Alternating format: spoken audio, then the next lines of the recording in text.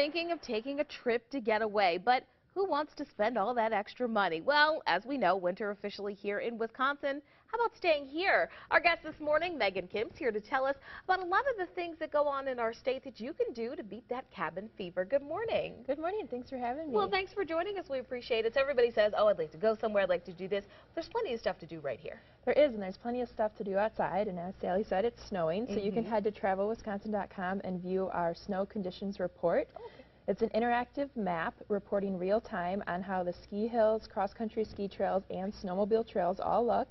We have over 150 reporters in all 72 counties updating it as we go, so I'm thinking Milwaukee reporters will be updating this morning. They'll be out this morning. Yep, all this cross-country ski trails and snowmobile trails in the North Woods are open, and ski hills across the strait are looking great.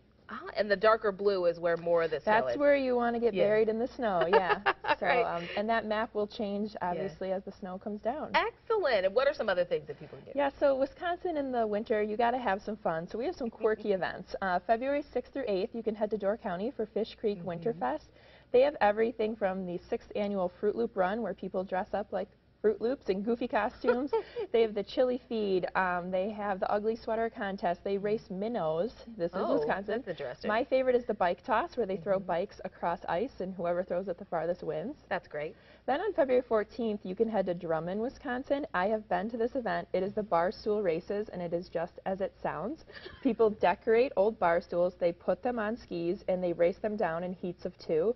I've seen everything from a Lambeau Field themed one to actually a meat shop. So tons to do in winter in Wisconsin, and you just got to get out and have fun. You just got to get out and have fun. We'll leave it there, Megan. Thank you so much. Thank you. If you would like more information about how you can plan your Wisconsin staycation, we put that information on our website, WISN.com. You'll find it under the On TV section.